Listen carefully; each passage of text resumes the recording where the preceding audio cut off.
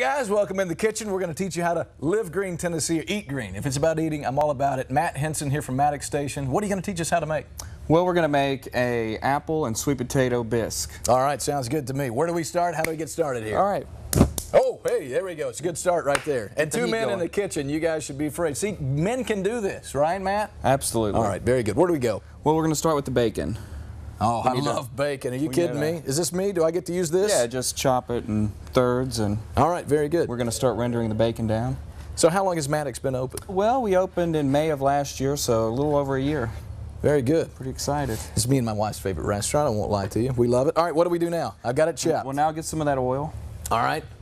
What's this called? That looks interesting. This is it's an olive oil blend because it has a higher smoke point. But we do want to get that olive oil flavor in there, so we do a blended oil just so it doesn't smoke up too much. So just put a little bit in there to wake up the bacon. Just Very put that good. in there.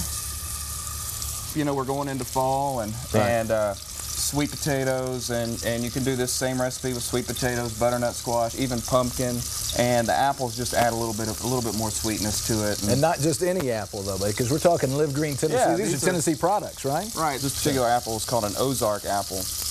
An Ozark apple. Yeah. Where's it found at? My neighbor's tree. I got it. No, I'm just kidding. Well, I got it from Malco Produce, and I talked to the guy today, and he said these came from Harriman, Tennessee. Very good. So, that smells good. I love bacon. While this is rendering down, and you want to let the bacon get kind of crispy, sure. Why don't we go ahead and put our sweet potatoes and apples in, because this will take about 45 minutes to cook. So we want to just throw them on a sheet pan. Very simple. Bake them like that. Okay. So we're just gonna stick them in the oven back here. I'll be your assistant. It's okay, Matt. Keep rolling. Like 350 for 45 minutes to an hour. And you can just get a toothpick and continually poke it until it... And so you just stick them in just like that? Yeah. No preparation, no... Done. Okay, very good. You're done. All the flavors are here. All right, very good. Well, let's get back to the flavors then. Grab an onion. All right. Now just quarter it and throw it right in here. Now when you say quarter it, I'm sorry, just to... In fourths? In fourths, I got you. Okay. I didn't realize math was going to be involved, Matt. Come on.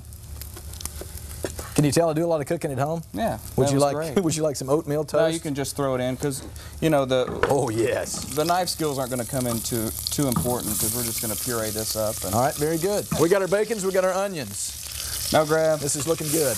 Grab those garlic cloves.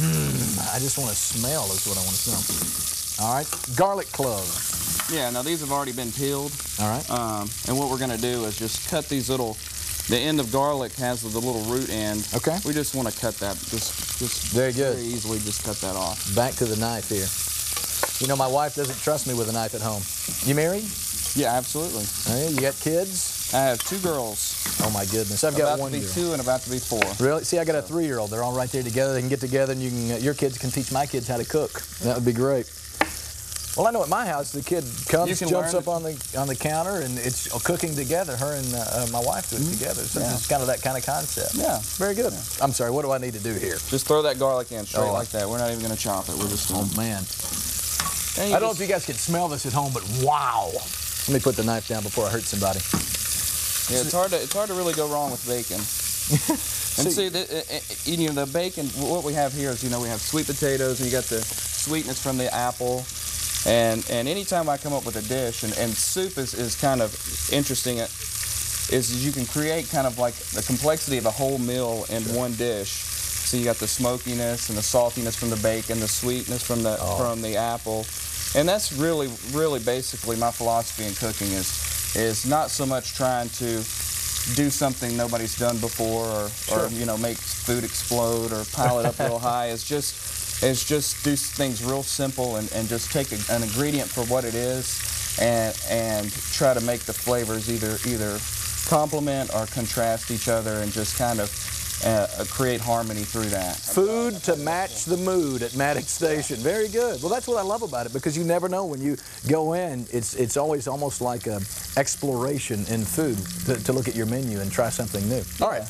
So we're just letting this cook. Yeah, we're just letting it, and you can see it's getting the vegetables are getting caramelized, and that's all important with developing the flavors. You don't want to just, you don't want to just throw everything in there and let it boil. Sure. You want to make sure that the vegetables get caramelized, the bacon gets crisp, everything is developing flavors in that way. Now, it's Live Green Tennessee, all of these products made right here in Tennessee, so it's a meal that you can be proud of. Is it healthy? I mean, is this good for feeding my family? Absolutely. Aside from the bacon. Oh, come on. But we also want it to taste good, so. Absolutely. Well, that bacon. and if you're just joining us, Live Green Tennessee, we're making Bisque. It's all healthy. It's all made right here in Tennessee. Now, as far as the time-wise, if you are a mom or a dad and you're planning a meal like this, how long would this meal normally take to make? I think from start to finish, when you get the potatoes started and the apples, and you just do this in the meantime. So I think you're waiting on that stuff. Right. And what you'll see is now we can start putting the flour in. All right. And we just probably a tablespoon or two, just to enough to soak up the oil in the bottom of the pan, just so it'll be thick and you won't have a layer of oil on the top of the pan that we don't want. I got you. Is there a flour of choice that Maddux Station uses? Well, this whatever's on sale. This is just all-purpose. We use unbleached flour. Sure. I don't know. I just think where I think you can taste the bleach. Right. That just might be me being weird. But well, you know, you're well trained in your weirdness, and you're very good at what you do. If you've ever eaten at Maddux Station, you know that. So we got our flour in here. What else can we add in? Start adding liquid. If you would, just kind of sneak over there and grab that special bottle there. My preacher's watching. This is not mine. That's all I'm saying. This is just a little brandy. Flavoring it up. Traditional bisques will have brandy in it. Bisque. You don't have to add brandy if you don't want to. We'll try not to blow up the D.T. McCall's store here. By the way, a lovely kitchen that they have for us. Did you smell how that brandy adds another? It does. You know, once the alcohol cooks out, you'll still be left with that kind of sweet. Very good. Sweetness from the brandy. All right, so what do we do? We're just kind of now that's cooked out, so you grab that pitcher there with the thing sticking out. Oh, I got you. Very good. You know, that's what we call it at my house too, Matt. It's nice to know that professionals call it the same thing we do. Thing with the pitcher in it. All right, good. No, this is just water, and I'm just going to slowly add the water. Now, how much water do you add to this? Well, to this one, I'll probably add, this is probably like 10 cups. Okay. And then I'll just let that start to simmer. Very good. And now, we'll get the sweet potatoes out of the oven. All right. We'll start working on that. Sounds good.